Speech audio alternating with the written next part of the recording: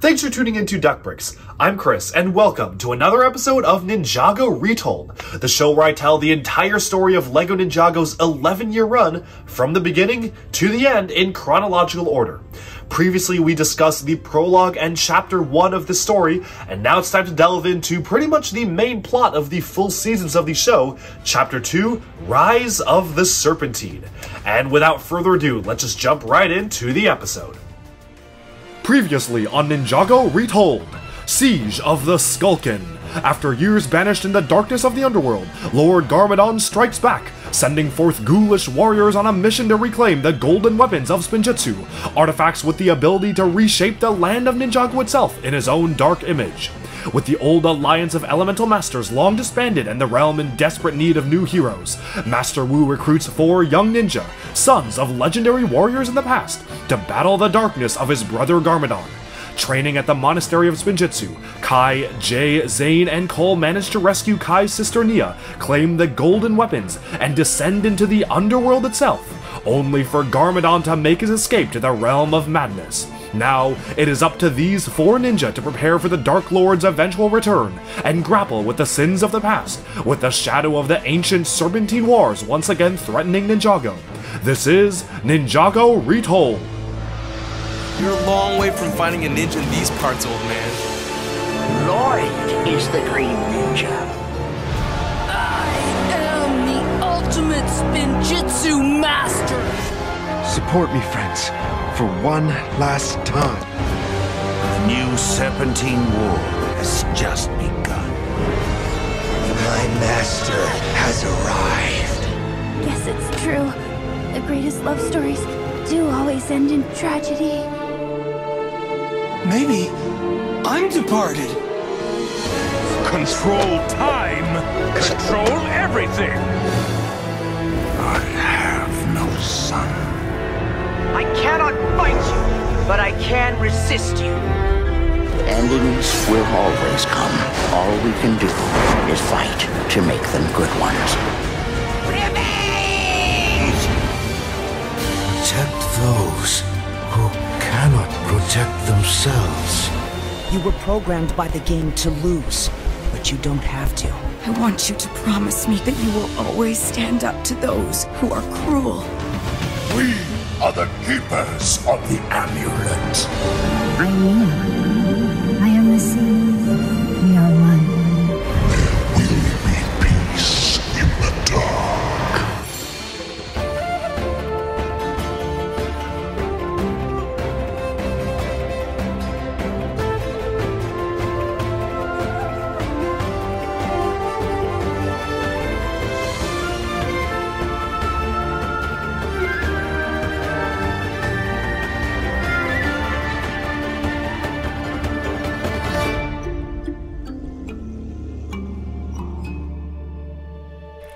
Episode 2, Rise of the Serpentine.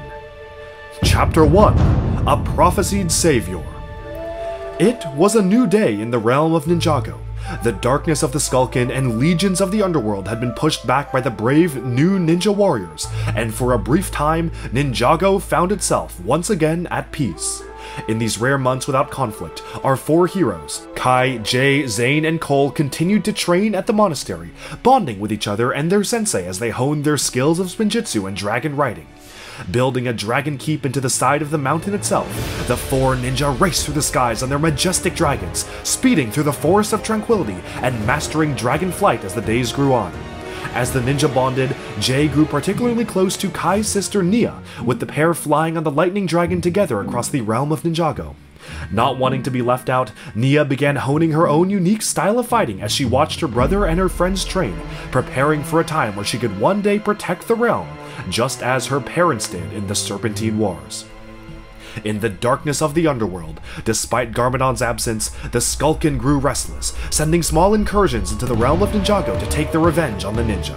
Discovering the secret passageway connecting both realms in the Fire Temple, Skulkin General Whiplash, who had seized power in the wake of Samakai and Garmadon's disappearance, led a convoy of skeleton warriors up to the realm of Ninjago. Making his way to the village of Ignatia, Whiplash snuck into the 4 Weapons blacksmith shop, lying in wait for Nia or the ninja to return. But he would soon find that Nia was a formidable force on her own, and as Nia returned to her former home to gather her belongings to move into the monastery, she was ambushed by Whiplash and his soldiers. Fighting off 4 Skulkin at once while an oblivious Jay waited outside, Nia managed to beat back the Skulkin general and his henchmen, forcing the warriors to retreat to the Fire Temple. But the Skulkin incursion would not last long, for days later, the Fire Dragon alerted Kai and Nia to this dark presence in the temple.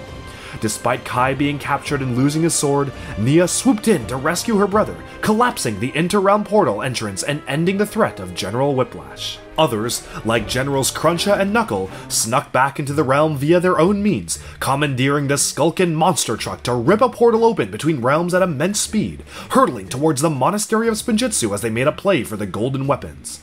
But as these Skulkins seized the weapons, the power overwhelmed them, and from that day on, Cruncha and Knuckle abandoned their quest for the weapons, choosing instead to live in the realm of Ninjago long term. And with the threat of the Skulkin ended for good, days turned to months, and the ninja continued to train with no sign of evil afoot. Unaware of the many threats lurking just beyond their reach, the ninja grew tired of their endless training, slowly growing lazy and complacent, wasting the potential of their golden weapons, and spending more and more time in the monastery playing games and relaxing. As this time of peace stretched on, famous explorer Clutch Powers, who in his glory days had led expeditions to far-off lands like Shintaro and desolate Serpentine tubes, finally retired, instead writing books that chronicled his adventures in exaggerated tales. Over his time as an adventurer, Clutch Powers managed to uncover dozens of ancient artifacts for his esteemed Explorers Club, such as a scroll of forbidden Spinjitzu, relic of the first Spinjitzu master from decades ago, and even a fang blade, tooth of the legendary Great Devourer, Serpentine god who was destined to one day devour the entire realm of Ninjago. It was in this time of tranquility that Lloyd Montgomery Garmadon, son of Misako and Lord Garmadon, was studying at Darkly's boarding school for bad boys, estranged from both his parents.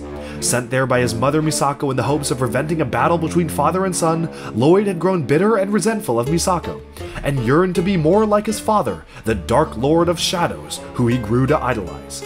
But despite his attempts, Lloyd was kicked out of Darkly's, his teachers believing that he didn't have the potential to one day rule the realm.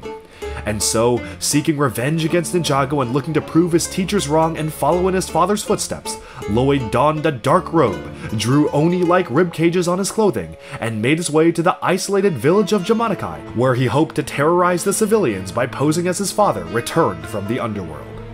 Just as Lloyd arrived in Jamanakai and announced his presence as Lord Garmadon, Wu was in the middle of berating the young ninja for wasting their potential and refusing to train when alarm bells sounded, Nia rushing in to inform them that their nemesis, Garmadon, had been spotted at the village. Stumbling over their weapons and rushing to their dragon pens, the 4 ninja were out of practice, out of shape, and unprepared for any threat. But even still, they scrambled to the village to do battle with what they believed to be Lord Garmadon. And so, in Jamanakai Village, a climactic meeting was about to take place between the 4 ninja and Lloyd Garmadon, son of the Dark Lord. But when the ninja arrived on the scene, they were surprised to find that the threat was not, in fact, Lord Garmadon, but his son Lloyd, doing his best to mimic his father as a mere child. Realizing there was no threat, the villagers came forth from their homes, helping the ninja string up Lloyd from the rooftops as punishment for threatening the townspeople, who was more irate than ever, swearing to unleash the fabled Serpentine upon the lands, as they once terrorized the realm during the Serpentine Wars of old.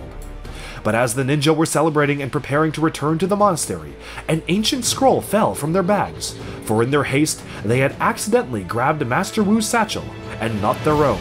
And on this ancient text, the most important prophecy across the realm of Ninjago was outlined, the legend of the Green Ninja, foretelling a savior who would one day rise above the others and become the most powerful Spinjitzu master in the realm. The scroll outlined this Green Ninja's destiny to defeat the ultimate source of evil and bring peace to the realm. Convinced the scroll was referring to Garmadon as the source of evil, and that the legendary Green Ninja was one of them, Kai, Jay, Zane, and Cole were renewed with a new source of motivation, blasting back to the monastery to train harder and more intensely than ever, in a bout to determine who would be the Green Ninja. Encountering Nia attempting to run the training course herself, the 4 ninja asked her to use the training grounds, equipping kendo training armor and wielding the awesome power of their golden weapons to battle in a tournament against each other. One by one, each ninja battled the next as they vied for the title of Green Ninja, still unaware of the true power their weapons possessed. And in a climactic battle between Kai and Cole, the Ninja of Fire lost control of his weapon, blasting waves of flame and heat all over the monastery. Just when all seemed lost, Wu rushed out and seized the shurikens of ice, summoning a cooling whirlwind of ice and snow to quench the flames, and berating his pupils for rushing destiny. Forcing the ninja to promise to continue along their training path before any further talk of the Green Ninja prophecy, Wu told the ninja of the power of their true potential, the ultimate force an elemental master could unlock upon mastery of their element, just as Cole's mother Lily had unlocked decades ago.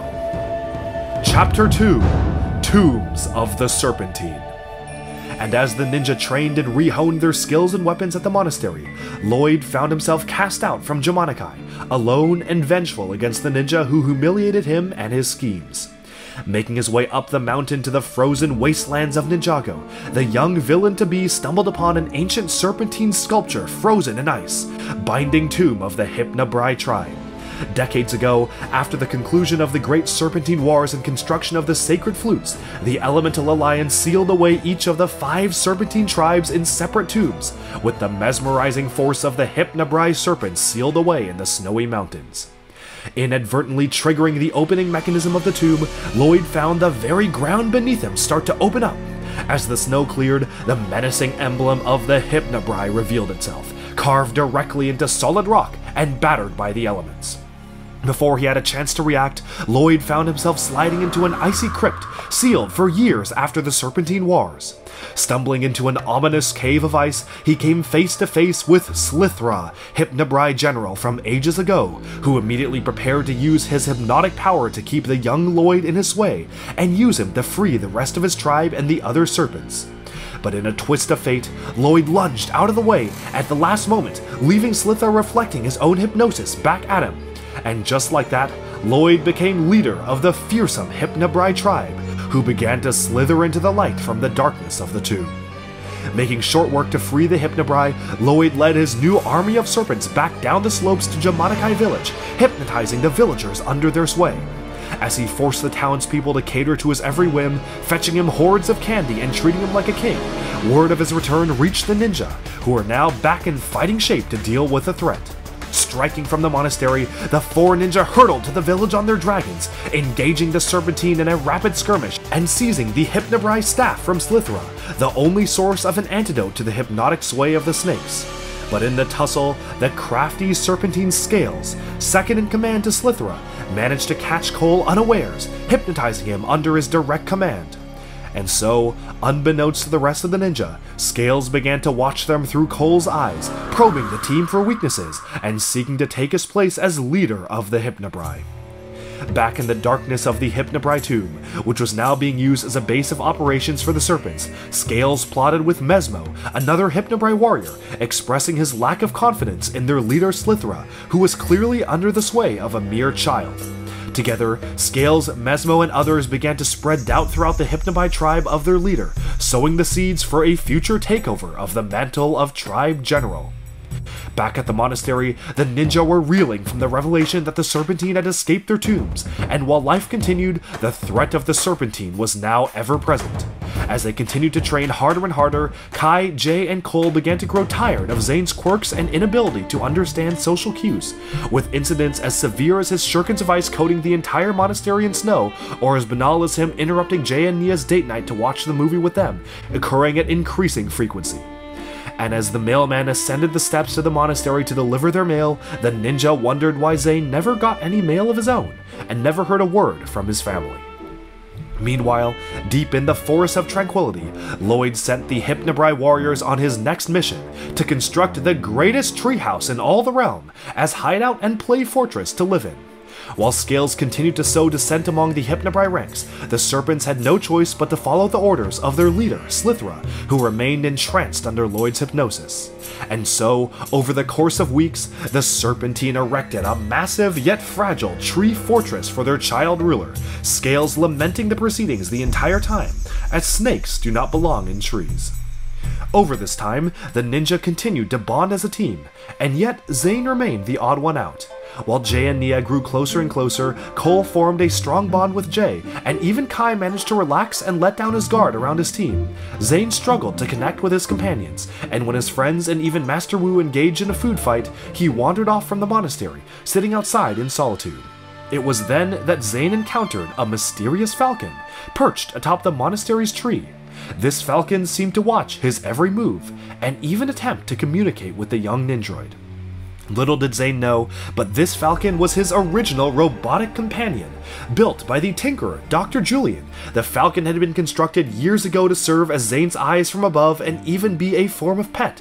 But with his ninjroid memory wiped, all traces of Zane's former bond with the falcon had disappeared. Following the mysterious bird through the treetops of the Forest of Tranquility, Zane came across the massive Hypnobrai treehouse, spotting Lloyd leading the blue-skinned snakes atop the ramshackle wooden lair. Quickly rushing back to warn the rest of his team, Zane convinced the rest of the ninja to follow him into the forest at first light, and while the others were initially skeptical of the source of his information being a bird, they realized that Zane was right, and they had discovered the hiding place of Lloyd and the Hypnobrai. Engaging the Serpents in yet another battle, the ninja leapt into action, seeking to topple the tree fortress and send the Serpentine plunging to the ground. Just as they were gaining the upper hand, Scales activated the latent hypnotic power he had burrowed into Cole's mind, and the Ninja of Earth turned against his comrades, lunging at them with his Scythe of Quakes and threatening to collapse the entire treehouse.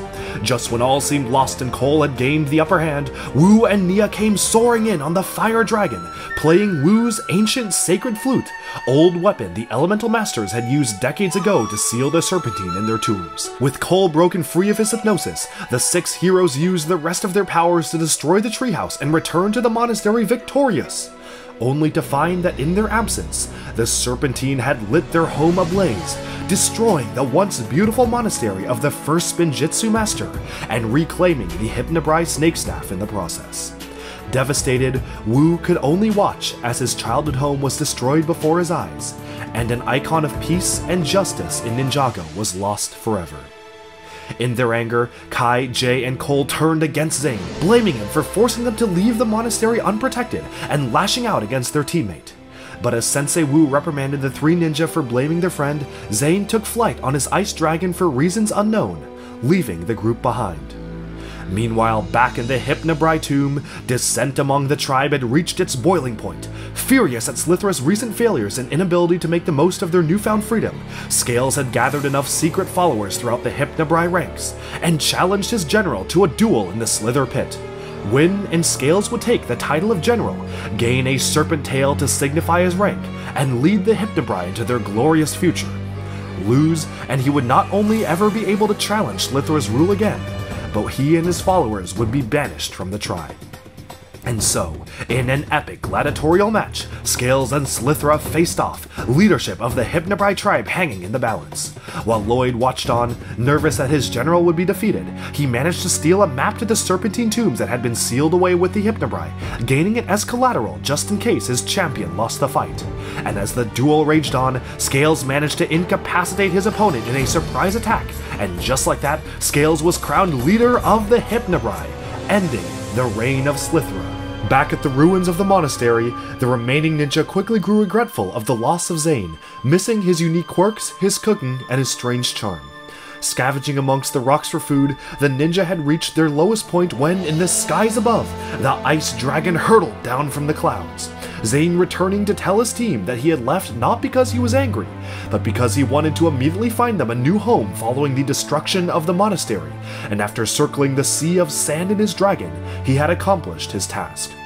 Leading them to a desolate sandy wasteland, Zane revealed what he had found, the near intact remains of the Destiny's Bounty. In ancient times, in the prologue of this story, this vessel had been commanded by the terror of the endless sea, Captain Soto and his ragtag gang of pirates, who after defeating and trapping rival Jin pirate Captain Nauticon, had become obsessed with finding the Overlord's Dark Island, sending the bounty crashing upon the shore of Ninjago and ending his life.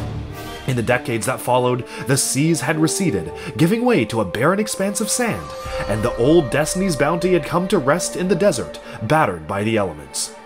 And so, overjoyed at their new home, the ninja rushed to the bounty, apologizing to their friend Zane, who hung back and talked with Sensei Wu about the possibility that he was the Green Ninja, to which Wu replied that the future was uncertain, but Zane had a very promising journey ahead. And as the ninja laughed and celebrated in their new home, Lloyd was cast out of the Hypnobrai tribe, no longer in control of the serpents. Encountering the bounty from afar, Lloyd sulked as he watched the ninja party and laugh together, yearning the companionship the team shared. And as he left the desert, he headed to the closest serpentine tomb on his map, graveyard resting place of the Fangpire tribe, whose venomous bite could turn anyone or anything into a serpentine hybrid. Making his way to an eerie graveyard shrouded in mist, Lloyd managed to unlock the mechanism for the Fangpire tomb, and found himself confronted by Fangtum, two-headed general of the fearsome Fangpire. Agreeing to go along with the boys' demands out of amusement, and seeking to learn more about how the realm of Ninjago had changed in their absence, Fangtum led his tribe out from their tomb, seeking scrap metal and machines of war they could convert to their side. Back at the remains of the bounty, the ninja were tasked to clean and wash the inside of their new home, restoring the once molded and rotten wreckage of the bounty into a sparkling new vessel. In a blaze of elemental energy, the ninja washed over the wreckage, Jay using his nunchucks of lightning to power an array of tracking and flight computers installed into the bridge of the bounty, and Kai and Zane combining their powers to create a cleansing mist. As they toiled day and night, a pile of discarded junk and trash outside the vessel began to grow, and Jay's adoptive parents, Ed and Edna, decided to pay the gang a visit and meet their son's new friends. Embarrassed of the fact that he grew up in a junkyard, Jay was insolent and rude to his parents, quickly sending them away from the bounty to the surprise of his friends. Taken aback by Jay's behavior, the rest of the ninja spent the next few days convincing Jay to apologize to his parents and finally visit them at the junkyard, which he promised to eventually do. But Jay's window of time was closing fast, for Lloyd and the Fangpire had made their way to Ed and Edna's junkyard, which was the perfect place for the red-skinned serpents to convert vehicles and armor into living weapons, all controlled by the Fangpire serpents. Ambushing the couple in the dead of night, the Fangpire struck swiftly and silently, converting motorcycles, helicopters, wrecking balls, and even a statue Ed was building of Jay into weapons of destruction. As Ed and Edna attempted to flee, they were bit by the Fangpire, and the transformation into Serpentine began to take root. During this time, unaware that his parents were in grave danger, Jay continued to work on the bounty, integrating servers and technology into the very belly of the machine. As he worked, Wu informed the ninja that their dragons were reaching a time of metamorphosis, where they had to return to the Spirit Coves and the realm of Oni and Dragon to undergo a transformative process that would mean the ninja had no longer any form of transportation. And so, as the dragons left and the ninja said goodbye to their steeds, Jay was convinced the bounty needed an upgrade to transport the team, installing jet engines to the sides and back of the ship to replace the need for these dragons. And finally, once most of the work had been completed, Jay agreed to go visit his parents at their junkyard and apologize for his behavior, only to find it completely overrun by the deadly serpents, now wielding fearsome vehicles and holding Ed and Edna hostage. The only antidote to their transformation into Serpentine was found in the staff of the Fangpire General, which was kept safe and close with Fangtum himself. And so, the ninja leapt into action, waging a battle against the newly created living vehicles, cornered by the fearsome Serpentine Wrecking Ball. As Jay led the charge to defend his home, he managed to commandeer the massive weapon of destruction, steering it towards his own statue, which had been converted by the snakes. But as the serpents took to the skies in their Fangpire helicopters, the ninja were left stranded on the ground, and Ed and Edna's condition was worsening. It was in that moment that Wu pulled the ninja close, explaining that now was the time to unlock the potential of their golden weapons of creation. When his father forged the 4 weapons, he imbued in them the ability to generate elemental vehicles from thin air, drawing from the raw elements themselves. And so, each ninja focused in on their weapons, resonating with the blaze as they performed a series of intricate moves to unlock their powers. In a storm of lightning, wind, and energy, Jay summoned his lightning jet from the nunchucks of lightning. Leaping in a fiery dance with the sword of fire, Kai summoned the mighty blade cycle. Sending his shurikens of ice hurtling through the air, Zane brought forth the agile ice glider. And in a cataclysm of rock and earth rising from the ground, Cole used his Scythe of Quakes to summon his Tread Assault Craft. With 4 new vehicles created by the weapons, the ninja wasted no time to pursue the Fangpire, Jay remaining focused on his connection to lightning as he soared through the air, catching up with the Fangpire copter and seizing the general staff mid-flight. As the other ninja raced to meet him on the ground, Jay lost his focus, and in an instant, the jet vanished in a poof of smoke. But his objective had been completed, and now in his possession was a method to cure his parents. But the Fangpire would not stop until they reclaimed their staff, and in an instant, it was a race for the team to get back to the bounty, get it afloat, and use the anti-venom to cure Ed and Edna. Pursued by the now massive Fangpire army, Jay struggled to activate the bounty's flight mode, until Ed lended a hand, the 2 engineers working harder than they had ever worked before to prep the massive pirate vessel for flight. And, at the push of a button, sails unfurled, jet engines extended, and massive aerodynamic spikes pivoted upwards, and the Destiny's Bounty soared through the air for its first flight. Now safe from the Serpentine, the ninja used the anti-venom to cure Ed and Edna, Jay embracing his adoptive parents and apologizing for all their trials over the past day. In the commotion, the snake staff was dropped and returned to the Fangpire, but it was no longer needed, as the ninja had cured Jay's parents, and claimed their first victory over the Serpentine. Chapter 3: Pythor's Gambit. Zane awoke with a start. Eerily, the rooms on the Bounty were empty, and all he could see was his falcon circling outside the window. Roaming out onto the deck of the deserted vessel, Zane was unable to find his comrades as their ship soared through murky clouds and mist. But then, Zane felt a cold, a shadow lurking behind him. Lord Garmadon returned from his exile. Preparing to do battle, Zane was about to stand against the King of Shadows by himself, when out of nowhere, in a flash of light, the Green Ninja materialized on the scene. Battling Garmadon in a fury of punches and kicks, the legendary hero performed Spinjitzu, summoning a dazzling emerald tornado of energy, while a stunned Garmadon could only watch. In an epic duel, the Green Ninja used the nunchucks of lightning and the strength of Earth to blast Garmadon off the Bounty, sending the Dark Lord to his seeming doom. But when Zane turned, this ninja had fire in his hands, and the falcon on his shoulder, eyes ablaze with light. As more and more copies of the falcon began to surround this mysterious stranger, Zane cried out, demanding he reveal himself, just as he awoke in reality on the Bounty, and realized it was all a dream. Sharing this revelation with the rest of the ninja, the 4 heroes were distracted by what it meant, and which of them was meant to be the Green Ninja, for the hero in Zane's dream wielded aspects of all 4 of their personalities and elements. Frustrated that his pupils were not taking training seriously, Wu demanded that they give him the answer to one of the most important questions of all. What is the best way to defeat your enemy? Meanwhile, back in the frozen wastelands of Ninjago, Lloyd rode alongside a new Fangpire army towards the icy crypt of the Hypnobrai, seeking to gain revenge. Phantom, who shared no love for the former Hypnobrai ruler Slithra, agreed to march on the Hypnotic Snakes in a bid for power, seeking to rule not only the Fangpire, but the Hypnobrai as well. But as the 2 armies of snakes met on the battlefield, Phantom was surprised to find the general in charge was not Slithra, but his old friend Scales, who had recently taken control of the Hypnobrai.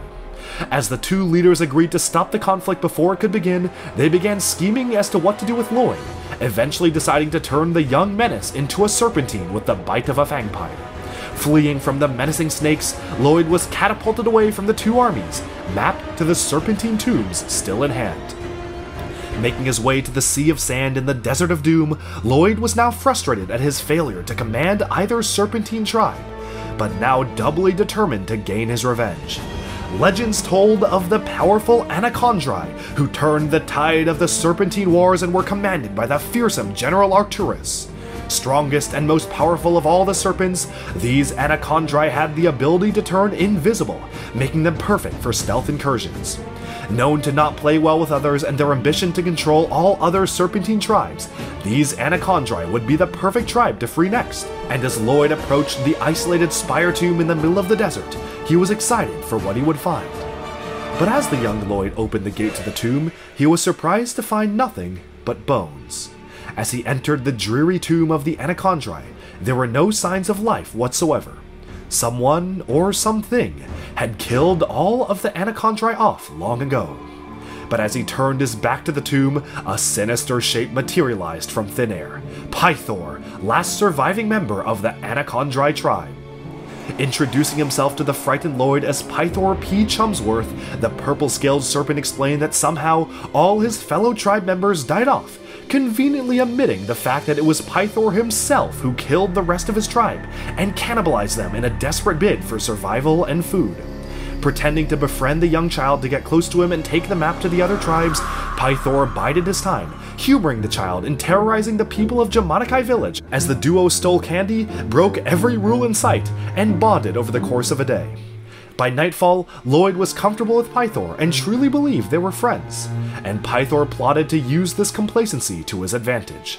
As Lloyd explained how he was kicked out of Darkly's boarding school for a lack of ambition, Pythor proposed the duo attack the school at first light, taking revenge on the institution for kicking out Lloyd. And so, Darkly's soon found itself under siege by Pythor and Lloyd, who had hoped to use the attack as an excuse to draw out the ninja and take down some of the greatest heroes in Ninjago. Keeping watch atop the tower, Pythor and Lloyd scanned the surface below as the ninja geared up at the bounty, activating the powerful flight capabilities of the pirate craft to blast off from the ocean and soar to the school. As the heroes flew downwards on the bounty's anchor, wrecking much of the academy in the process, each ninja battled their way upwards, tangling with Pythor, and quickly realizing that he was a formidable foe, much more powerful than any other Serpentine they encountered. As they made their way to the top of the structure, Lloyd could do nothing but scream for Pythor's help as the heroes arrived on the scene. But in that instant, Pythor double-crossed Lloyd, stealing the map of the tombs for himself, and leaving Lloyd to face the consequences as he vanished into thin air.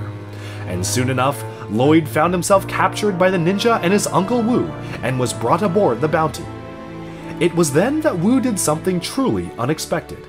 Tucking the young Lloyd in for bed and reading him a bedtime story about never trusting a snake, the child was finally at home and at peace because of Wu, much to the ninja's dismay that he would not be punished for his actions. Taking his pupils aside, Wu explained the answer to his question posed days ago.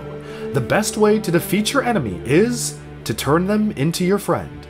And with Lloyd no longer a threat to the ninja, but Pythor still at large, the Destiny's bounty sailed off into the sunset. As the ninja continued to train on the bounty and hunt down Pythor, they slowly grew accustomed to living with Lloyd Garmadon, who began to aid Sensei Wu in their training. As part of a lesson about the destructive power of rumors, Wu tasked Lloyd to sow conflict amongst the ninja, framing Cole for erasing Kai's video game scores, Jay for messing up Cole's soup recipe, Zane for making the robotic training dummy too hard for Jay, and Kai for washing his red gi with Zane's white, dyeing it pink. As the ninja argued and fought amongst themselves, Wu revealed that the incidents were all done by Lloyd, who would use his mischievous nature to his advantage in teaching the ninja a lesson. But on the bridge, Nia was hard at work studying the locations of the 3 known tombs when she discovered a pattern. Beaming a serpentine symbol on the map of Ninjago, she realized that the final 2 tombs had to be located in specific areas of the realm. And so, the ninja split up and sped to the long-lost location of the tombs. Cole and Zane made their way to the isolated Constricti tomb deep within the confines of a hollowed-out mountain, only to find the hatch had already been opened, and the tunneling Constricti tribe had been unleashed on Ninjago. After a brief tussle with General Scalador, leader of the Constricti, Zane and Cole only managed to free themselves with the Sacred Flute and rushed to the Toxic Bogs to warn Kai and Jay, who were walking straight into a trap. And sure enough, at the Toxic Bogs, the ninja were ambushed by the deadly Venomari, infecting Kai with their hallucinogenic venom and causing the Ninja of Fire to lash out in fear, paralyzed by illusions. As Zane and Cole tried to use the Sacred Flute, Pythor arrived on the scene, snatching the ancient artifact from the ninja and sending the Constricti and Venomari, led by Serpentine historian General Acidicus, to surround the heroes. But just when all seemed lost, a massive mechanical samurai arrived on the scene. Wielding an array of high-tech gadgets and weaponry, this Samurai X battled both Venomari and Constricti forces at once, managing to hit Pythor with a tracking dart as the villains fled.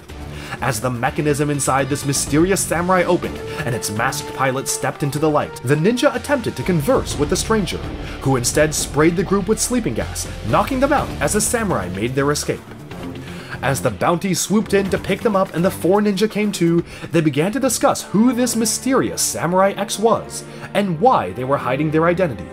But there was little time to discuss, for they were hot on Pythor's trail, tracking the Anachondri foe to the center of Ninjago City, where he had summoned all freed Serpentine from across the land into a meeting of the 5 tribes for the first time in centuries. Gathering in the abandoned subway systems below the city, Hypnobrai, Venomari, Constricti, and Fangpyre alike all listened to Pythor, who had struck a deal with Hypnobrai leader Scales to unite their forces. But this time, the ninja were prepared, and sneaking amongst the crowd, they used the power of rumors to spread lies and conflict among the assembled tribes, causing the snakes to turn on each other and ignore Pythor's rallying calls, for now. Skirmishing with the serpents as they made their escape, the ninja returned to the bounty victorious over Pythor, having thwarted his attempt to unite the 5 tribes to accomplish his dark plans. But the cunning Anachondri would not give up so easily, and as the days passed, Pythor explained his master plan to Scales, to awaken the fearsome Great Devourer, legendary serpent that was destined to one day consume the entire realm of Ninjago, and the very same serpent who was responsible for infecting the blood of Lord Garmadon, unlocking his Oni side years ago. While the Great Devourer had not been seen since then, rumors spoke of 4 silver fang blades, nearly indestructible teeth of the Great Devourer, that when assembled in the ancient Serpentine capital of Ouroboros, would hold the power to awaken the Great Devourer from its slumber. And so, Scales and Pythor ventured to the Sea of Sand to unearth the long-buried city of Ouroboros, uncovered an ancient mechanism to unveil the forgotten City of Snakes, rising from the ground itself in a whirlwind of sand. And in an instant, the ruins of the lost city of Ouroboros rose again, and Pythor now had a city to operate from. Over these weeks, the ninja had their hands full with serpentine strikes from all across the realm. Equipping new armor to protect themselves from Fangpyre bites, the 4 heroes were now more well-equipped than ever to deal with the rising threat. From incursions into Mega Monster Amusement Park to attacks on Birchwood Forest villagers, the 4 freed Serpentine tribes, now free and unleashed without a leader, terrorized the land like the days of old. But each time, the ninja arrived on the scene too late, for the mysterious Samurai X had already battled back the serpents, overwhelming the scattered Serpentine forces with technological force and might. As the ninja grew more and more frustrated with the samurai, they began to make overt plays to defeat this mysterious vigilante and unmask them once and for all. But each time, the ninja were overwhelmed, and as they grew more and more desperate to know their opponent, Jay even attempted to masquerade as a damsel in distress on the railway tracks, only for the samurai to see right through the ruse and depart immediately after rescuing him. At the same time, the ninja took turns watching Lloyd, who was growing more restless without a true place on the team. Without the skills of a ninja or the technological knowledge of Nia, Lloyd felt guilty for his role in freeing the Serpentine, and one day snuck off to follow the serpents themselves. Purchasing a serpent outfit and sneaking aboard a Serpentine bus to Ouroboros, Lloyd discovered the location of the now fully populated Snake City in the desert, and witnessed Pythor rally the 4 other tribes once again in a bid to become king of the serpents. In a Slither Pit duel, Pythor challenged Scales, Phantom, Acidicus, and Scalador to a battle for command of all their tribes. But he and Scales had a trick up their sleeves, and secretly plugging their own ears, Pythor used the sacred flute he had stolen from the ninja to force the other generals to submit to him. And each Serpentine tribe leader threw down their staff and crowned Pythor as king of all 5 tribes.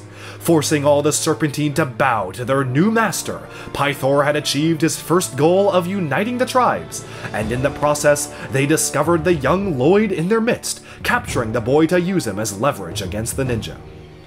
Quickly realizing Lloyd had gone missing, the ninja followed the tracks of the Serpentine bus to the Lost Snake City, where they were swiftly captured and thrown into the arena, and forced to do battle with Samurai X, who had somehow also been captured days ago.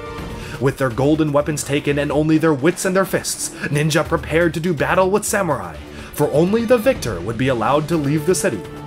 In a quick skirmish, the ninja were swiftly overwhelmed, until they unleashed their ultimate weapon, the Tornado of Creation, summoning bits of rubble and rock into a massive slingshot, which they used against the robotic mech. But as the ground began to shake and Pythor activated a sliding mechanism, Samurai X revealed they had a plan. And leaping forth from the mech, the samurai activated its rocket boosters, flying the ninja to safety while staying behind to contend with the snakes. Regaining the golden weapons but failing to free Lloyd, Samurai X jetted off, only to run out of fuel and plummet into the desert, crash landing near Kai. And in that moment, the samurai removed its helmet, revealing that it was Nia, Kai's sister, the entire time. Since she was uninterested in being a ninja, she had used the past months to hone her own unique fighting style, combining technology with martial arts to create the persona of Samurai X, hero of the realm. Making Kai to promise to keep her secret, Nia blasted back off onto the bounty, only to be greeted by Sensei Wu, who revealed that he knew it was her the entire time, and had used her rivalry with the ninja to encourage both sides to sharpen each other's skills. And as the days grew on, each ninja trained harder and harder, desperately trying to locate the Serpentine who had fled from the city and free Lloyd, who was still captured by Pythor and his goons. Zane spent more and more time underwater, practicing his mindfulness and holding his breath. Kai sprinted across hot coals with ease. Jay balanced atop the tallest building in Ninjago amidst a lightning storm. And Cole lifted inhuman weights with his enhanced strength. The four ninja had reached peak physical condition, but there were still many challenges to overcome, and while they may have reached their physical peak, the greatest challenge of unlocking their dormant elemental abilities and finally finding their true potential was yet to come. Chapter 4: True Potential. The time had come for the ninja to learn the full truth. Sensei Wu gathered his pupils, who had now reached peak fighting condition, and told them the tale of young Garmadon, revealing that he blamed himself for making his brother retrieve the weapon, and kicking off a series of events that would lead to the coming of the Dark Lord and the bite of the Devourer. Consumed with guilt over Garmadon and suspecting he knew where his brother fled to after the underworld, Wu informed the ninja that they no longer needed him, and left the bounty, tasking them with rescuing Lloyd and unlocking their true elemental potential as first priority. Traveling to an obscure tea shop, Wu reconvened with his father's old ally Mistake, Oni defector in disguise who once helped Wu's father defeat the darkness of the three Oni warlords after falling in love with the beauty of the realm of Ninjago. As the Road Master caught up with the ancient Oni, the rest of the ninja were left to seek out the Fang Blades themselves and prevent the Great Devourer from being unleashed. For collecting the Fang Blades first meant the ninja could destroy the blades at their source, Torchfire Mountain, the volcano with the power to destroy the Fang Blades themselves. Having deciphered the legend of the ancient Fang Blades in the now abandoned Constricti tomb, the ninja were searching for the legendary artifacts when Zane was distracted by the reappearance of his mysterious falcon companion, who had brought them great fortune in the past. Following the bird through the realm and scaling cliffs, mountains, and vast passageways, the ninja rushed to follow the falcon on a great quest, each one slowly tiring out and falling back, while Zane's endurance held strong, eventually reaching the snowy birchwood forest in the mountains. Alone and isolated from the rest of his team, all Zane could see were endless columns of birch trees rising into the sky. And to his dismay, the falcon began to twitch and plummet, dropping like a stone. All around him, metal footsteps echoed, and the ninja of ice prepared for battle. Emerging from the trees, a robotic sentry launched into battle, blasting beams of energy at Zane as he dodged and rushed to bring the falcon to safety. As the Copper Garden continued to warn of an intruder, Zane was pushed back, leaping onto its back and ripping out chunks of wire and metal, shutting down this mysterious sentry. As the robot collapsed, Zane observed a mysterious symbol engraved on its back, and noted the same symbol on a nearby tree. Uncovering a secret laboratory built into the tree itself, Zane descended the narrow steps to a secret laboratory filled with ancient blueprints of designs long forgotten. And to his surprise, he found a set of blueprints to the Falcon itself, revealing its robotic nature, and directly beneath that, blueprints for none other than his own Ninjroid body. As hours passed and Zane contemplated his nature as a ninjoid, the rest of the ninja finally caught up to him, taken aback by this shocking revelation. As Zane reactivated his memory switch and visions of his inventor and father, Dr. Julian, came rushing back, he shared the tale of the Tinkerer with his friends, and how his father had seemingly passed away years ago. But what Zane did not know was that Dr. Julian had been kidnapped by Samukai and imprisoned mere moments after his memory was wiped, but this revelation would not be unveiled until months later. Asking his friends to give him some time to grapple with the discovery of his identity, Zane stayed behind as Kai, Jay, and Cole ventured back out to the Birchwood Forest, only to be ambushed by a roving herd of territorial treehorns, spider-like beasts who mimicked the birch trees themselves. As the three ninja were swiftly beaten by the overwhelming foe, Zane emerged from the lab, now more sure of himself than ever before. With the question of his past no longer holding him back, Zane had embraced who he was, and leaping in a whirlwind of ice and snow, shurikens whirring and hovering in his hands, Zane unlocked his true potential, the element of ice now surging from his body. Blasting rays of pure winter at the Treehorn Queen, Zane battled back the encroaching monsters single-handedly, demonstrating the pure power of ice and snow. In awe of their friend's true potential, the rest of the ninja could only watch as the Ninjoid of Ice levitated in midair, blasting powerful elemental beams in every direction, and only stopping when the threat was over. During all this, Pythor was rallying his Serpentine legions to uncover the location of the 4 silver fang blades, and with the combination of the anti-venom present in each tribe leader staff, the long-forgotten map to the hiding places of the 4 blades was revealed, and Pythor was closer than ever to achieving his dark desires. At the same time, Wu had left Mistake's tea shop, venturing to the peak of an isolated mountain and using Mistake's special Oni blend of Traveler's Tea to open a portal through the ethereal divide itself, teleporting in a flash to the realm of madness. This primordial world of darkness had been marked by an imbalance of light and darkness, and soon enough, Wu was confronted by the man he was seeking, his brother, Lord Garmadon. Now sporting 4 arms and wielding untold power, Garmadon charged at his brother as the two engaged in a deadly duel, Wu begging him to stop and hear him out, and Garmadon refusing to heed his brother's words. Pushed back to a murky swamp, the old sensei found himself surrounded by mud monsters, the light of his Spinjitzu unable to battle back the overwhelming darkness. Just as Wu was about to be suffocated by the creatures, he revealed the reason why he had came. Garmadon's son Lloyd was in grave danger, kidnapped by the Serpentine, and even the evil of Garmadon's Oni blood was not enough to overcome how much he cared for his son, and in a moment of clarity, Garmadon pulled his brother Wu from the grip of the monsters. As both brothers stood together as equals, Garmadon agreed to set his dark plans aside until his son was safe, and so an uneasy alliance was formed. Back on the Bounty, Nia was prepping the team about the potential cure to Fangpyre bites, drastically increased heart rate. Showcasing an ancient Fangpyre skeleton specimen, Nia was explaining to the gang how she had researched this artifact, when she was forced to stop, for she was having an allergic reaction to perfume in the room. Realizing Kai had given him women's perfume as a prank, Jay was embarrassed, admitting he had worn it to impress Nia, and finally asking her out on a proper date, to which she quickly accepted. Planning to enjoy a night out at a fancy restaurant, Jay and Nia went their separate ways, but not before Jay inadvertently pricked his hand on the Fangpyre skeleton, whose venom was still as fresh as the day the specimen died, starting Jay's slow transformation into a Serpentine. As the ninja continued to scour the lands for the serpents, Pythor wasted no time in rushing to the location of the first and closest Fangblade, Mega Monster Amusement Park. Blending in with the costume performers, the Serpentine slithered in, but not before being forced to take photos with the guests, alerting the ninja to their presence and forcing the heroes to redirect the bounty to the amusement park. With Nia's Samurai X tracker notifying her of the Serpentine presence and Jay being forced to go to the park with the rest of the ninja, they both decided to move the date location to the theme park itself, Jay still unaware of Nia's secret identity. But as the Ninja of Lightning got ready and the night was soon at hand, he quickly realized that he had been infected by Fangpyre venom, but refused to let that jeopardize his date, instead bundling up in gloves and a scarf to mask his transformation.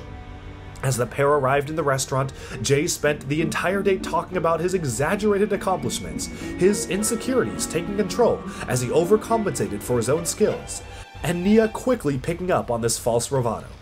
But as the transformation got worse and Jay felt a serpentine tail begin to sprout, he rushed to the bathroom, just as Nia's bracelet serpentine tracker alerted her to Pythor's presence, and she quickly ran out to confront the snakes. As the rest of the ninja tried and failed to stop Pythor from seizing the Fangblade, Zane still unable to control the full might of his true potential, Nia as Samurai X leapt onto the scene, snatching the Fangblade and fleeing from the snakes, despite her rocket boosters failing.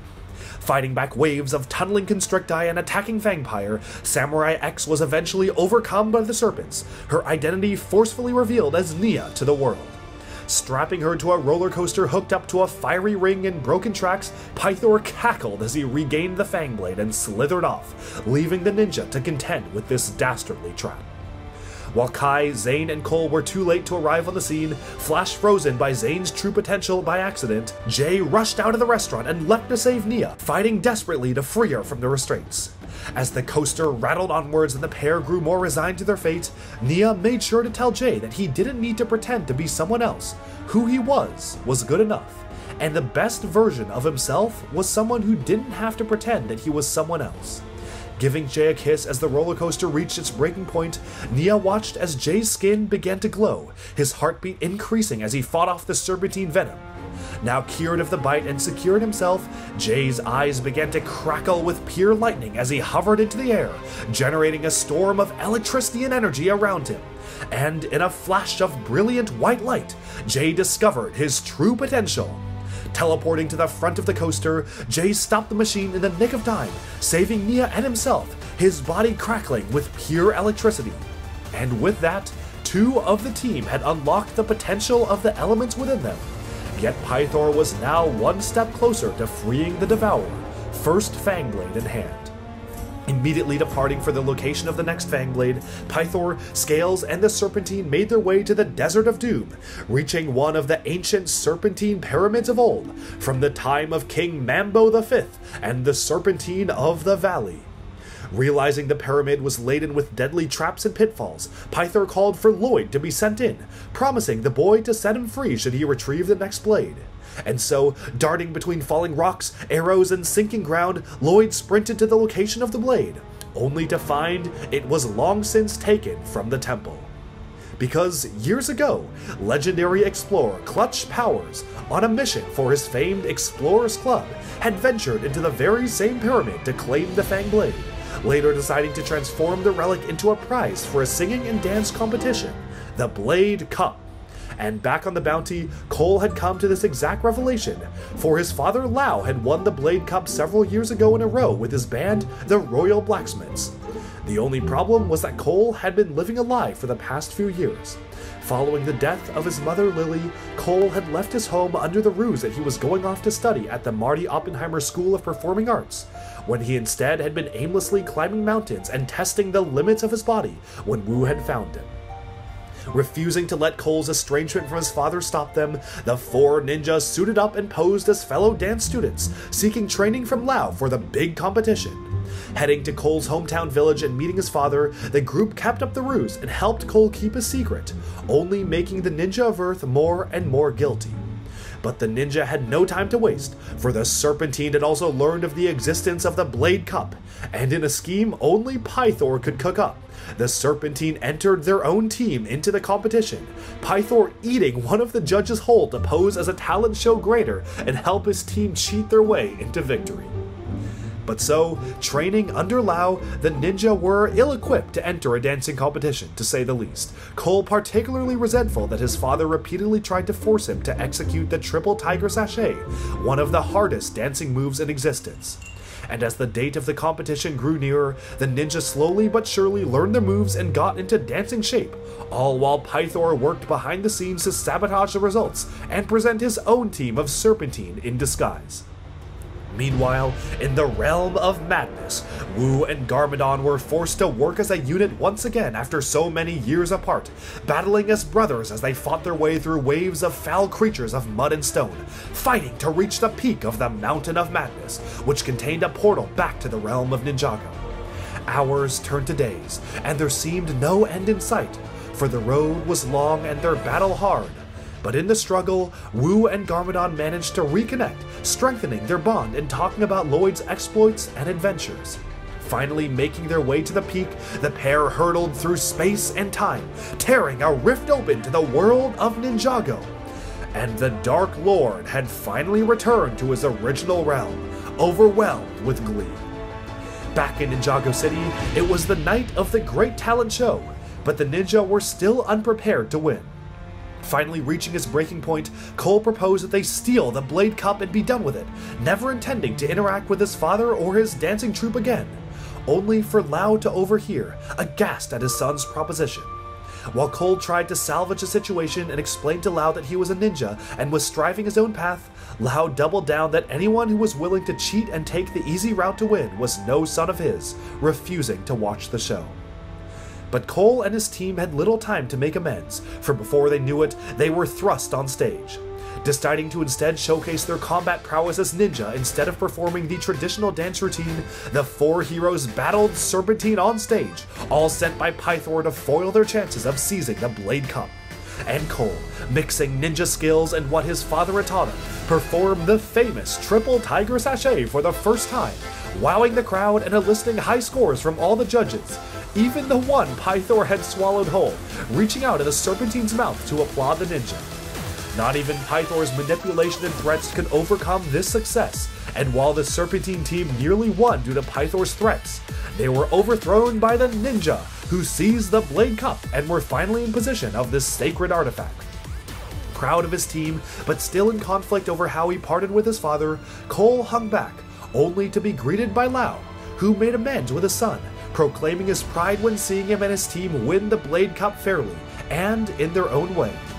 But as the pair reconciled and turned their back to the treacherous Serpentine, Pythor rigged a massive crate to fall on Lau, only for Cole to unlock his true potential in that very moment, summoning a mighty sandstorm of rocks and earth while blasting away the rubble with superhuman strength, saving his father as his body glowed a pure orange and white. But in the commotion, Pythor seized the Blade Cup, and now only needed 2 more Fang Blades to fulfill his dreams.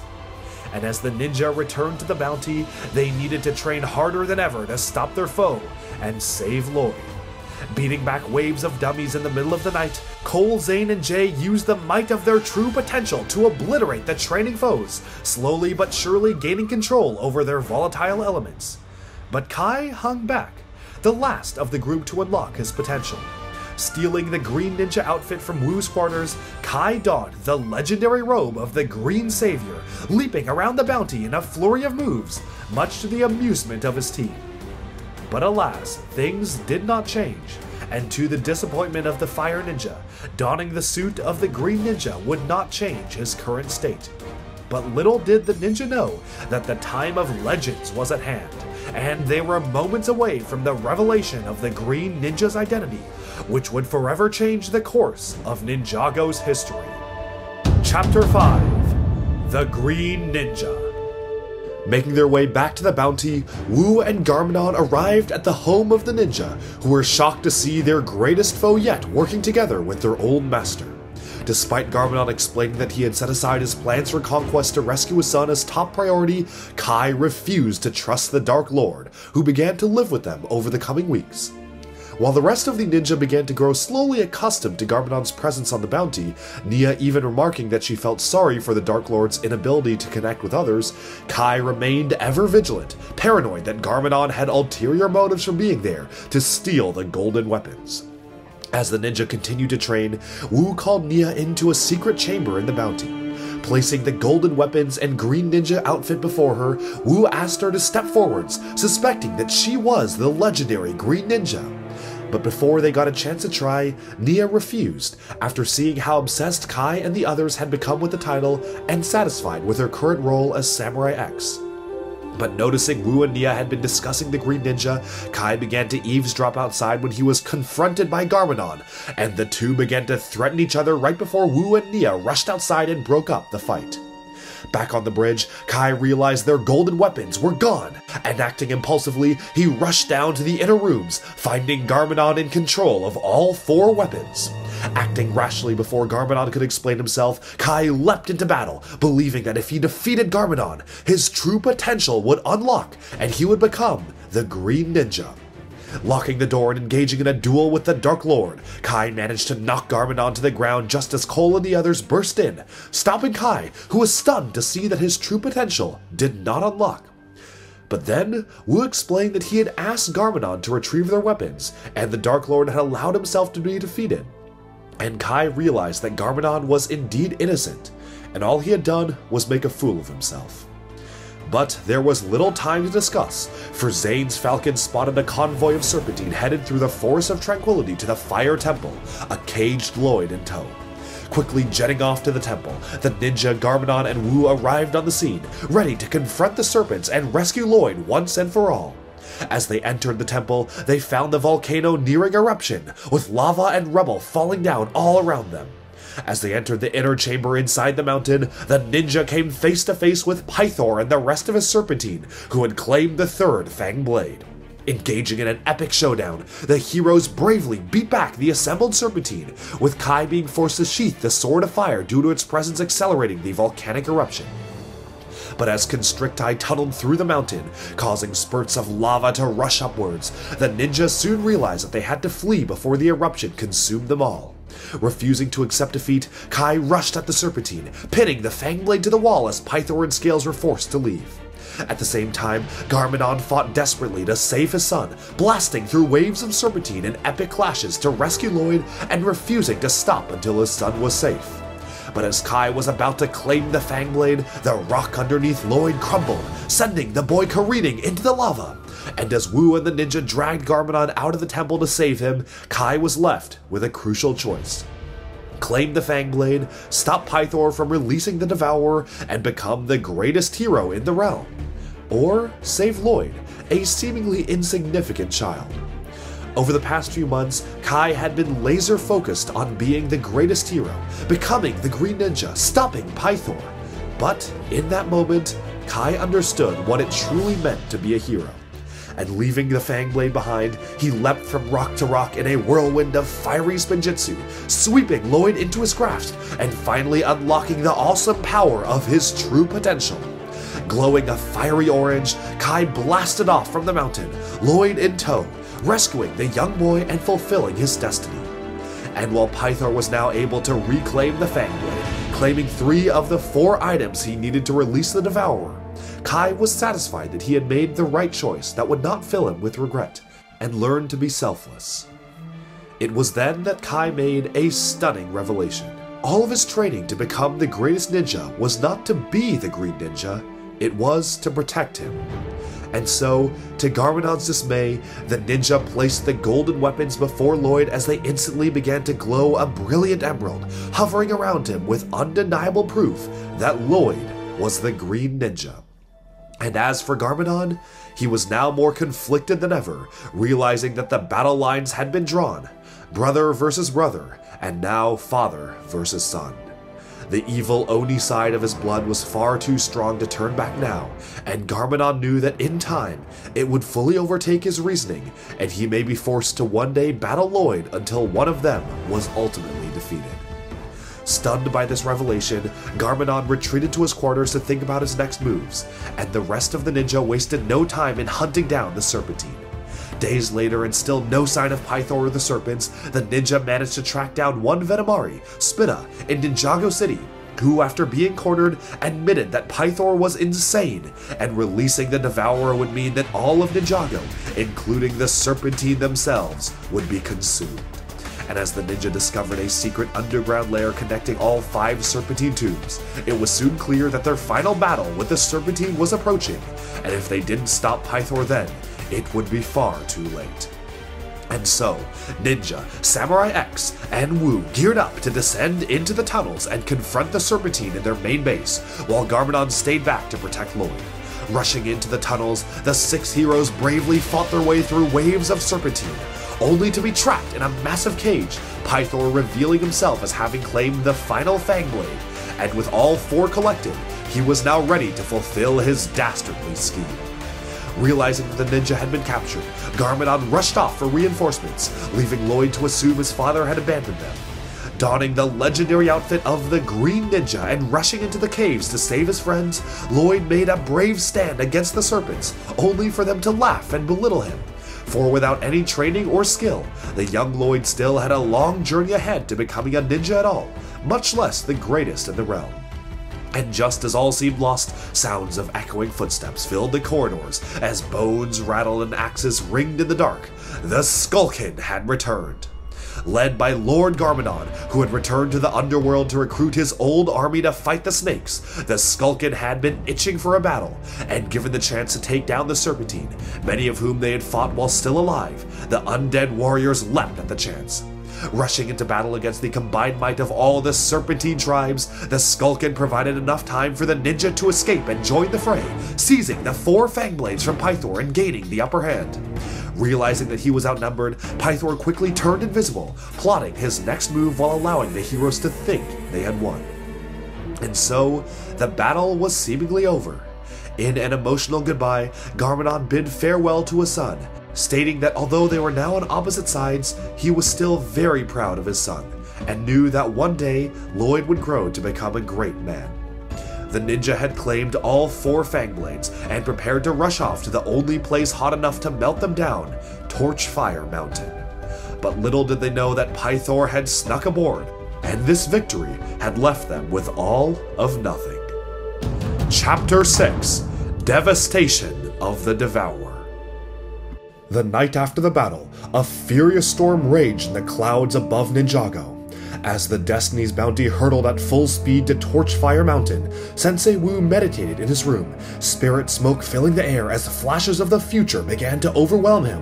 The ninja surrounded by Serpentine, Wu facing off against Pythor in the city of Ouroboros, and the great Devourer itself rising from the ground. Deeply troubled by these visions, Wu rushed to ensure all was okay, and saw nothing out of the ordinary. But as the ninja and Nia dined in the meeting room and weathered out the storm, they failed to notice young Lloyd had vanished, for while practicing in the dojo room, Lloyd had been ambushed by the treacherous Pythor, who had snuck up on the Green Ninja while invisible and left him bound and gagged. Biding his time for the ninja to arrive at Torchfire Mountain, where he had arranged a serpentine ambush on the ground, Pythor slithered away, watching and waiting.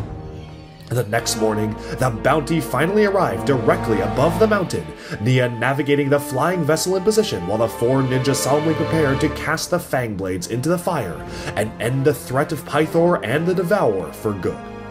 But before they had the chance, Pythor materialized on the scene, lashing out at Wu and forcing the ninja to save their old master, leaving the fang blades for Pythor to claim. And despite the best efforts of Lloyd, who had managed to free himself, and Nia as Samurai X, who did her best to corner the serpent, Pythor fled the bounty with the fang blades in hand, fleeing on his fang pyrocopter with scales. Seizing a Ninjago City tour bus and transforming it into a serpentine fortress, Pythor and his gang prepared to do battle with the ninja, all while speeding to the lost city of Ouroboros to awaken the Devourer. Guns sprouted from its sides, while serpent motorbikes poured out of its walls, while the ninja, Wu, and Samurai X fought bravely to catch up with the train and reclaim the fang blades. But soon enough, it was too late, and despite all their efforts, Pythor managed to escape to the city alone, only Wu and Toad to stop the villain by himself. Realizing it was his destiny to face Pythor without the ninja, and hoping to buy his team time to escape and prepare for the coming of the Devourer, Wu left behind the ninja and journeyed with Pythor to the city, where he watched as the maniacal serpent placed the 4 fang blades in unique grooves carved of solid stone. The very ground began to shake. Venom poured from the fangs of the stone serpent, eyes aglow with fury. Rivets and grooves oozed with noxious green fumes, forming intricate spirals and patterns in the rock and stone. As the mad serpentine Pythor cackled and proclaimed the resurrection of his god, Wu could only watch in horror as a deep growl emanated from deep in the core of the realm, rocks cascading down all around him. As the sky darkened and lightning crackled above, the surface of the earth heaved, ripping open as a gargantuan serpent rose from deep within the underground bowels. Now realizing the weight of what he had done, Pythor shrieked in fear, slithering away from the Devourer until he was caught and held by Wu, forcing him to witness what he had unleashed. And just as Kai, Jay, Zane, Cole, Nia, and Lloyd caught up to the dreadful scene, the Devourer bellowed a fearsome roar as it reawakened after years of slumber. And, in an instant, both Sensei Wu and Pythor were devoured by its gaping maw. Fearing their sensei was gone for good, the ninja had little time to process before the Devourer turned its attention to them, growing exponentially in size for each object or being devoured. As they fled to the bounty and Nia fired up the engines, the Devourer began its pursuit, burrowing through the ground as it lashed out at the flying boat, which was running on reserve fuel after the chase of the Serpentine train. As Nia expertly navigated the vessel to Scatter Canyon, the ninja desperately threw every item they could offboard to lighten the vessel, coming to the sickening realization that the more the Devourer consumed, the bigger it got. And just when they thought they had lost the serpent, the great Devourer erupted from the ground, slashing the bounty with its spiked tail and forcing the ninja to abandon ship and say goodbye to their home. And in a single powerful bite, the Devourer splintered the bounty, splitting the famed vessel in two and destroying the home our team had grown to love. As the ninja regrouped and mourned the loss of Wu, the Serpentine fled to the Fangpire tomb, realizing Pythor was mad, and the Devourer would consume everything, including all the Serpentine. Hiding underground as the Devourer rampaged towards Ninjago City, the Serpentine had much to ponder of their recent actions. But the first question on their minds was who would lead them now. And as the Devourer continued its conquest, Kai had an idea. The sound of the sacred flute was incredibly harmful to Serpentine, so why not amplify Zane's recording of the sound to weaponize it against the Devourer? And so, the ninja sped to Ed and Edna's junkyard, using the Tornado of Creation to summon a mighty ultrasonic raider just in time for the Devourer to appear on the scene. With Ed and Edna gone to a rally in Ninjago City against the Serpentine hosted by Cole's father Lau and his royal blacksmiths, the ninja realized the stakes were higher than ever, with everyone and anything they cared about in the city itself, and they had to prevent the cursed beast from reaching the population center. And so, the ninja hopped in the raider and fired volleys of pure sonic waves at the Devourer, uncovering a weak spot in the center of its head. As the Devourer struggled and writhed in pain, pummeled by the sheer sound waves of the flutes, it used its stinger tail to lash out at Zane, wrecking the ultrasonic raider and ripping off part of his artificial skin, exposing Zane's robotic circuitry beneath. But with the Devourer slowed but not stopped, our heroes had no choice but to retreat and regroup, allowing the dreaded serpent to tunnel through the subways of Ninjago City in a cataclysmic event, the Day of the Devourer, one that would shape the future of Ninjago for years to come. Bursting forth from the ground itself, the great Devourer rampaged through the city in a terrible attack, bringing down buildings with crushing blows. As reporter Gail Gossip took to the streets to warn the people of Ninjago City to evacuate, the Devourer continued its rampage, slowly working its way up to even the tallest skyscrapers. And on this fateful day, a child, Harumi, was playing with her ninja toys as her parents watched the news when the building itself began to rumble and shake. As emergency evacuation warnings blasted on the TV too late, Harumi watched in horror as the sun was blotted out by the mottled skin of a massive serpent coiled around the very walls of their apartment. Swept off the ground by her parents, Harumi and her family rushed to the nearest emergency exit staircase, only to find it completely blocked off, destroyed by the Devourer. Panicked, the family made their way to the elevator, only to find it was full of terrified citizens already. Blocking the elevator doors, Harumi's father pushed her inside. As Harumi begged and pleaded with her parents to stay, she managed to grab her mother's hand for an instant. Right before the elevator doors slammed shut, Harumi was whisked to safety, and her parents were left on the crumbling building, crushed by the Devourer. The ninja soon arrived on the scene in the ultrasonic raider, but far too late, for the damage was done and countless lives had been lost. Just as the Devourer was about to consume Ed and Edna in their jalopy, Jay leapt onto the scene, firing dazzling bursts of lightning at the foul beast as Kai sent waves of scorching fire at the serpent. As news crews filmed on, Cole hurled cars at the Devourer with the strength of earth, while Zane attempted to freeze the stinger tail solid, all four ninja firing on all cylinders to slow the beast. Meanwhile, far across the realm, Garmadon had made his way to his old ally Mistake, turncoat Oni from the First Wars. Asking her for traveler's tea, Garmadon was prepared to leave Ninjago and return to the realm of madness when he noticed the desperate battle against the Devourer in Ninjago City playing on TV, and realized that without him, the ninja, the realm, and most importantly, his son, were all likely doomed. And back in Ninjago City, even when Samurai X joined the fray with Lloyd in tow, they were no match for the colossal power of the Serpent, seizing the mech and threatening to devour both Mia and Lloyd along with it. Powerless on the ground alone, the ninja could only watch as Samurai X came closer and closer to being devoured, until a deafening bellow ringed forth from the skies, and swooping down through the clouds to turn the tide, the mighty Ultra Dragon appeared. Wielding the powers of ice, fire, lightning, and earth, this Ultra Dragon was the combination of the ninja's all 4 previous steeds, who had undergone a metamorphosis in the mysterious spirit caves, combining into one ultimate creature. A steed truly bred for the Green Ninja, the Ultra Dragon put up the best fight against the Devourer yet, swooping in to strike the Serpent from all angles while battering it with the power of the elements. But this temporary advantage was not to last, for striking from behind, the Devourer crippled the Ultra Dragon, beating it out of the sky with its tail and sending the majestic beast plummeting to the ground. As the ninja rushed to ensure their dragon was still okay, Lloyd was the only one to notice his father, Garmadon, solemnly arrive on the scene. Demanding that the ninja give him their golden weapons to destroy the Devourer, Garmadon explained that it was the only way to defeat the terrible Serpent. And Kai, who had once been the most suspicious of Garmadon, overcame his pride and was the first to give up his sword of fire, realizing they had no other choice.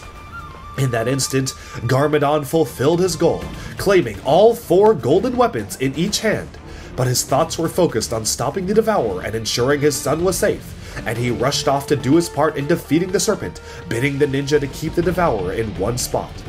And so, Kai, Jay, Zane, and Cole rushed off for the fight of their lives. Baiting the Devourer one by one and looping it around buildings and roads, the ninja used all their skills and tools at their disposal to distract the Devourer, Zane firing blasts of ice from his chest to form escape routes, while Jay hovered in midair with the power of his lightning-infused true potential. Sending the Serpent winding through tunnels, archways, and passageways, up and down buildings and through roads, the ninja fought like they'd never fought before, and when they were finished, the Devourer was stuck in a loop, biting its own tail and attempting to devour itself. And as the ninja fled on the Ultra Dragon, all they could do now was watch. As the skies darkened, crackling purple energy filled the air, Garmadon appeared on the tallest tower, golden weapons ablaze with light. Finally, Garmadon could take his revenge on the being responsible for his Oni side taking control, the Serpent indirectly responsible for so much harm and pain in the realm. Leaping fearlessly off the side of the building, Garmadon plummeted towards the Serpent, cackling as he proclaimed vengeance was his. And in an instant, he struck the Devourer right on its weak spot, ripping the great Serpent to shreds in a massive explosion that sent its venom cascading over the entire city. And in the aftermath, the Devourer and Garmadon had vanished. As the sun rose in a new day in the city, the realm was finally at peace. In the wake of the Devourer's destruction, all beings and objects it had devoured were strewn about the city, including Sensei Wu, who had miraculously survived, and rushed to greet his ninja team, who were overjoyed to find their sensei alive and well. But, unbeknownst to the ninja, Pythor had also survived. Skin now bleached a pale white due to the acids of the Devourer's belly, Pythor slithered off, biding his time in the darkness and healing. This foe would prove to be a thorn in the ninja's side for years to come, but Pythor's revenge and his further dastardly deeds are tales for another day. And as the ninja celebrated the defeat of the Devourer, emergency crews swept throughout the city, searching for survivors among the wreckage. In the rubble, an ambulance uncovered the young Harumi, rendered catatonic from the trauma. In a single day, Harumi had lost her home and her parents, and her beloved heroes, the ninja, were to blame for failing to stop the Devourer on time. The only person who had destroyed the Devourer and saved the city in her eyes was Lord Garmadon, and as the years passed, Harumi would grow to revere the Dark Lord in a twisted sense of gratitude for saving the city, desperate to hurt the ninja the same way her world was torn apart on that fateful day. In the aftermath, Harumi, now an orphan, was adopted by the Emperor and Empress of Ninjago, but she remained cold and distant, never growing close to her new parents or becoming accustomed to her new life as princess, still consumed with thoughts of revenge on the ninja. But Harumi was still but a child, and it would be many years until her plans came to fruition, and her story is yet to come. And with that, thus ends Chapter 2 of Ninjago Retold, Rise of the Serpentine. Tune in next time for Chapter 3, Legacy of the Green Ninja. Alright, and with that, we have summed up Episode 2 of Ninjago Retold, Rise of the Serpentine. Stay tuned for Episode 3 coming out very, very soon, Legacy of the Green Ninja. And do let me know down in the comments below, what did you think? Did you like this? Did you dislike it? And do you have any questions about the timeline cover? Thank you all so much for watching. I really appreciate the support, and if you could like and subscribe, be sure to be notified of any new episodes releasing very soon. Stay tuned to DuckBricks for even more LEGO news, reviews, discussion, and analyses coming your way very soon. Bye-bye for now.